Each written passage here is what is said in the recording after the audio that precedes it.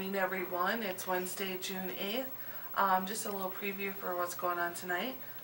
Music in the Park is the Musical Art Club.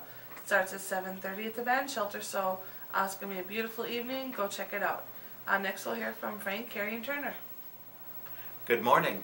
The Richland County Board of Commissioners is requesting a meeting with the Director of the NDSU Extension Service.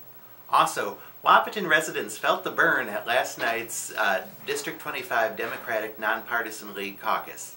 Read all about it. Good morning, everyone. We have coverage today of Chahinkapa Zoo's efforts to educate people on rhino conservation. They're going to have a special program Friday afternoon. You'll have to read about that.